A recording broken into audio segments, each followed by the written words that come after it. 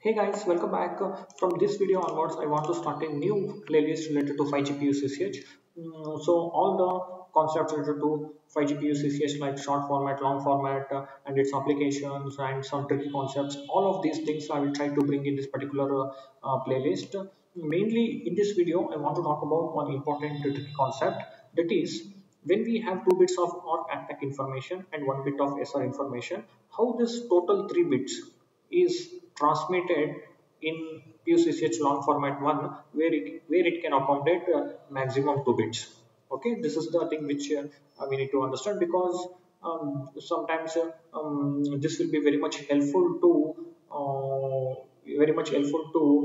debug some of the uplink issues. Okay, so maybe the PUCCH would be DTXed, and in which case we would be wondering why it is getting DTX and things like that. But if you know this concept, maybe you can solve some of the issues related to this. Okay, so now for this, what I will do, I will get into the OFDM grid and some of the 3GPP concepts to explain this. Okay, so here we have this OFDM grid. So what I have considered is I have considered total 14 symbols in this OFDM grid, and in the y-axis I'm considering 12 PRBs. Okay, each of this box you can think that it is one PRB, and total we have 12 PRB. So now let us take the format one.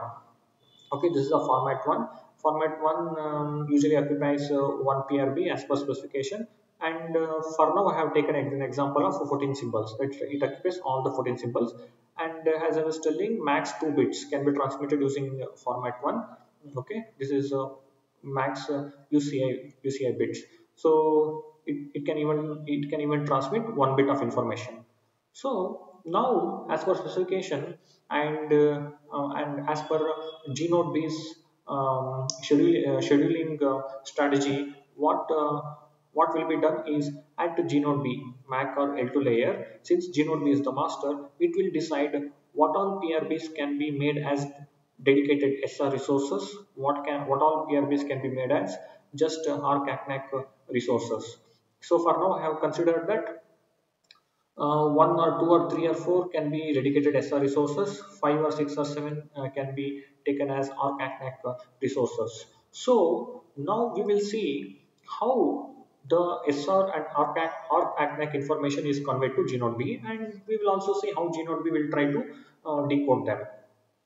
So the first thing is, okay, we can take one combination, that is first combination is ARC-ACNAC can be just one bit, right?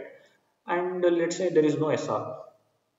So since this is one bit, this will be performed with the BPSK modulation, and it will be transmitted, right?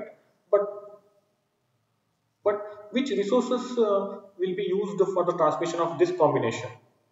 Since there is no SR, this should use the dedicated or CACNAC resources. So in this case, it can be 5 or 6 or 7. Any of these PRBs would be used.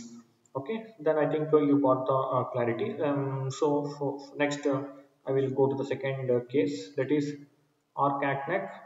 Yeah, so I mean similarly, we can take ARC-ACNAC 2 bits. So no SR. Okay, so which means this 2 bits undergoes QPSK modulation, and what resources can be used? Again, 5 or 6 or 7, any of these PRBs would be used. Okay, I think you got these two combinations. So now we can go to the third combination, that is ARC-ACNAC. Okay, so this ARC-ACNAC can be just one bit. Okay, and I would say there is an SR. SR is positive. So you can say that total 2 bits, because SR requires 1 bit. So you can say total 2 bits, but actually in this case still this will be considered as 1 bit, and a BPSK modulation would be done. And how is this conveyed?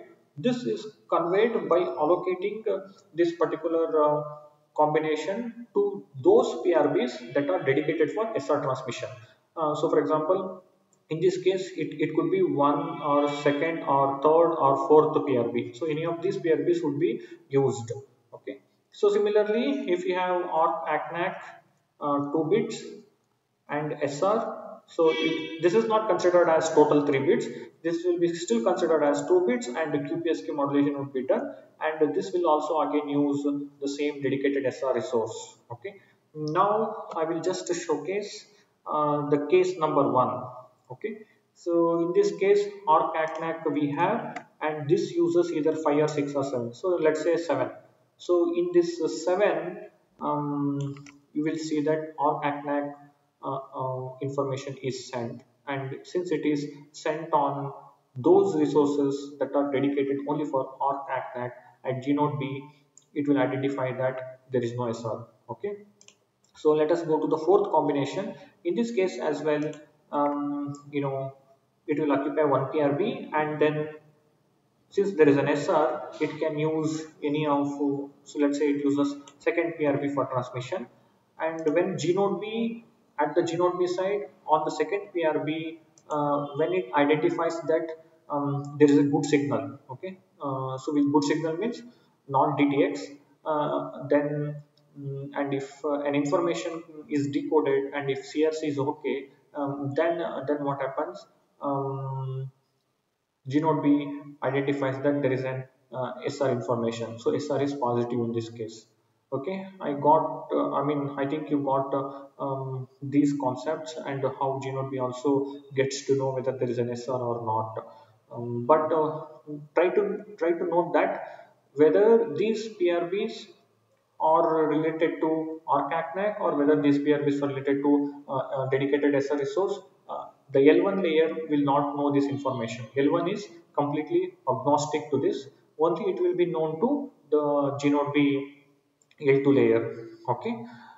I hope you got this concept very well. So usually this kind of understanding is required for even the people who are working in physical layer, because if there are issues in your uplink transmissions that your PUCCH format 1 or DTX. Okay, so if they are DTX, and if you are wondering, and one of the reasons could be because of these allocations, or because of this kind of concept. So if you know how this SR information is conveyed via this format 1, then you could solve some of the uplink PUCCH format 1 resources which are DTX. So that's why I wanted to bring in this concept. I hope it is very much clear to all of you. If there are any questions, you can post it in the comment section. Thank you very much. Please do subscribe to the channel. Have a great day. I will try to bring in more concepts related to UCCH in the upcoming videos. Have a great day. Bye bye.